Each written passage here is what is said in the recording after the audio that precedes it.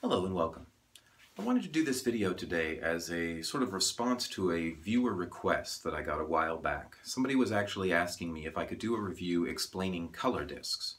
I figured I'd do one better. I would do 3 videos dealing with color change options relative to lightsabers. The first of them I'll deal with the cheapest option that's out there, which is color discs or color filters. The second video will deal with day blades, and the third video will deal with RGB options, either connected to a soundboard or through multiple switches, just using different LEDs themselves. So to start off, let's take a look at color discs and what they are. For any of you who've seen that term floating around and wondered exactly what you were buying, it's this. All right, what I have here is a bag of color discs from lightsabers, and they are rather thick colored plastic discs. Okay, now these are the same things that you're going to see in a lot of board games used as counters, and you can actually use those counters that you get in board games instead of these if you'd rather.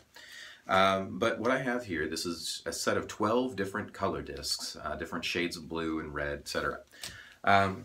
What they're best for, you see this option marketed with silver or white sabers. Reason being, here we have a white saber. Shows up on the camera as a little bit bluish, but this is solid white, like you're going to get out of a flashlight, really. All right. If I've chosen that option and I want a little bit of variety with my color, I pop in a color disc. For instance, a blue one.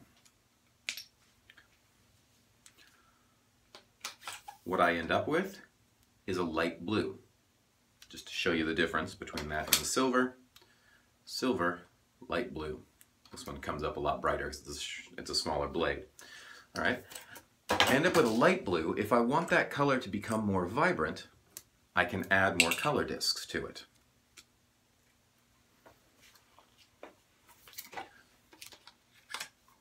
Three color discs, and I have a much darker, almost a royal blue, but not quite, but approaching it. Now that's one thing about color discs. Yes, it gives me some variety. It gives me the ability to change the color of my lightsaber if I'm not happy with it. There's a limit though. I will never approach with color discs the vibrancy that I will get with a standard colored LED. So for instance, got one of my blue ones stuck in here. Okay. For instance, let's say that I had a silver and I wanted it to be red. I can add 3 red color discs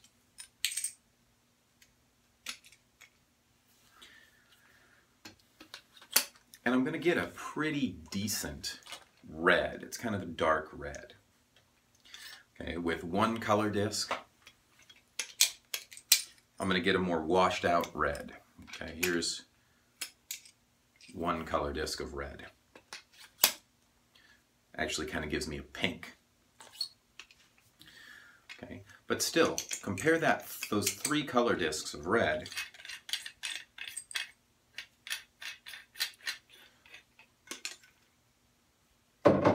to 1 saber just running a standard red LED.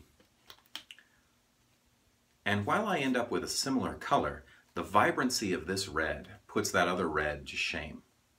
Okay, some of that doesn't translate onto the camera. But I'm never going to get as nice a red with color discs as I do with the standard red LED. So that's the limits of a color disc and kind of what they are. One thing about them, you can also use color discs to change or shade the color of a colored lightsaber. Red, never really going to happen. Red is a little bit of a strong color, but let's say that I've got blues here and I want to add some blues to a red saber. Okay.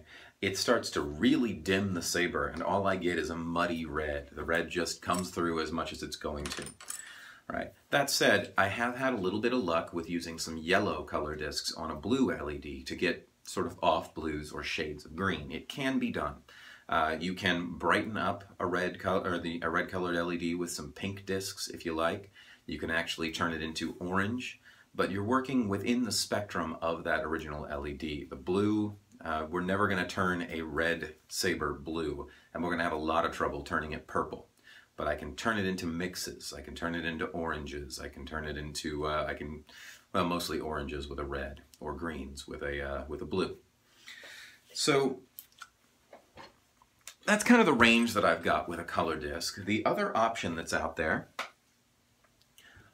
are Lee filters, or these are actually Apollo filters. There's a few different manufacturers of these things, and these are pretty handy. You can either pick these up as free demos, or you might pay a couple of bucks for them.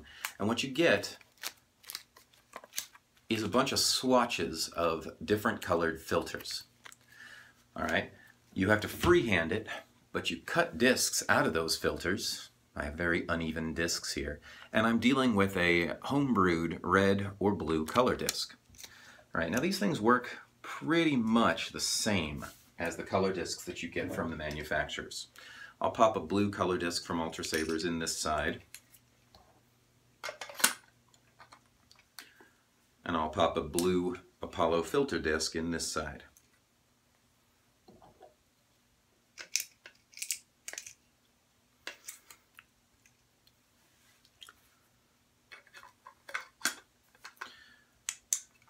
And I end up with virtually the same blue on each side.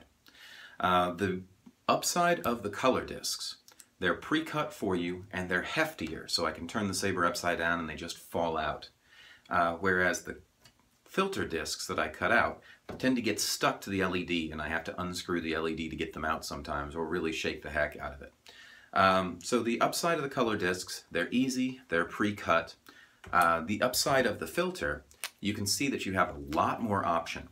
You have to freehand cut them, but as long as it covers the LED and fits within the tube, and there's a lot of wiggle room right there, as long as both of those things happen, you end up with something that works. You end up with a lot more variety of color, a lot more mix and match potential, and it actually costs you a whole lot less. So I'm a big fan of getting creative with filters.